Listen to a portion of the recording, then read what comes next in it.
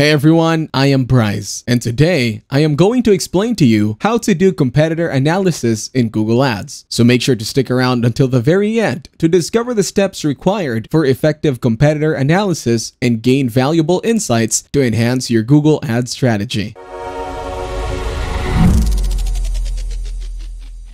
Now let us start the process of conducting competitor analysis for Google Ads using Semrush, a highly potent search engine marketing tool. If you haven't already created an account, you will need to create an account. Once you have accessed Semrush, navigate to the left-hand menu. It contains various sections including SEO and local SEO. For our purposes, we will be focusing on the advertising section, so click on it. Upon selecting the advertising section, you will find different options such as market analysis, keyword research, ad tracking, and social media ads. To begin, click on Go to Advertising Research. Here, you will need to input a competitor's URL. In this tutorial, let us take the example of Molly Maid, a prominent maid service franchise with a widespread presence across the nation. So simply type in the URL of the website. Imagine you are in the process of creating a cleaning company and want to know the strategies employed by one of the nation's leading cleaning service providers. This is what SEM can do. After adding the URL, click on Search. By entering Molly Maid's URL, you can know information about their ads and gain insights into their advertising strategies, keyword usage, and overall approach. This data will provide you with the knowledge needed to formulate superior ads, leaving your competitors behind in the competitive realm of Google Ads. Choose the competitor that you have in the field and put their website in this tool called Semrush. It will help you to see what they are doing on Google Ads. It tells me they are advertising on 360 keywords, and it increased by 22%. They get around 22,000 visitors each month and spend nearly $117,000 monthly for that traffic. You can also check their traffic estimates. It seems to go up in February, March, September, and October. Maybe they spend more in that time. After the holidays, it looks like it comes back down. We can also see their trends, which is helpful. These trends are about paid ads. We can also check the keywords they use, where they show up in search results, and how much they spend on traffic. Looking at the actual keyword they use, it seems they advertise a lot using their name. This is valuable information to consider. Let us imagine we're establishing a company. It would be a great idea to promote our business under our name. For example, observing that Molly Maids engages in advertising, particularly focusing on terms like cleaning services, with a substantial search volume of 60,000. It provides insights. By exploring different columns and filtering based on search volume,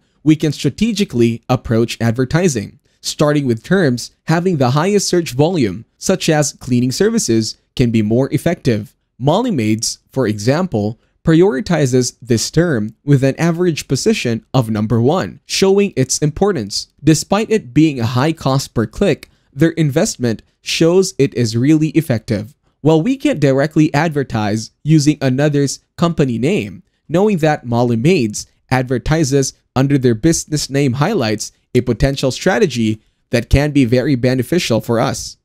We can search the terms like house cleaning and cleaning services to optimize our advertising approach. Another beneficial step is to export these findings into a CSV or Excel file. When setting up your Google Ads campaign, you can easily paste these keywords directly into the keyword section. This will make the process of conducting keyword research easy, allowing you to analyze your competitor's strategy and identify key terms for your campaign. However, it is important to know that while keywords play an important role in a Google Ads campaign, the effectiveness of your ads mainly depends on the ad copy itself.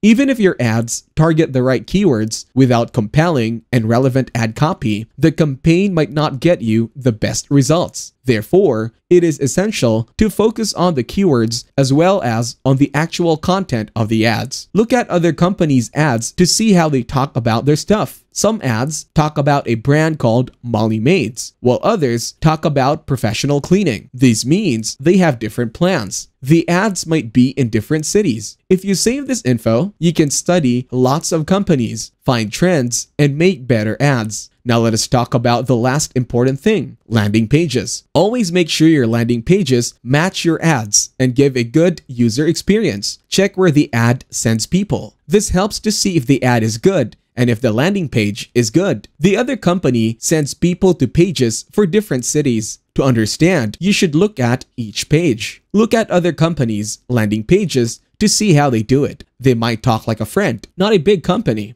They use engaging words like call your local Molly made today. Sometimes they put reviews at the bottom. This doesn't mean you should copy them, but it shows that online plans change a lot. One page is in a different place, maybe in a different language. See what services they offer and what links they have. This helps you see their plan. All this info helps make a plan that make people give good info and is easy to use. To beat the other companies in ads, look at their website pages. This helps us know if we can beat them at what to do. You should make better landing pages, write better ads, and pick better keywords. Find places to improve and beat the other companies. On that note, that will be it for this video. I hope you guys got some value. Thank you for watching. See you in the next one.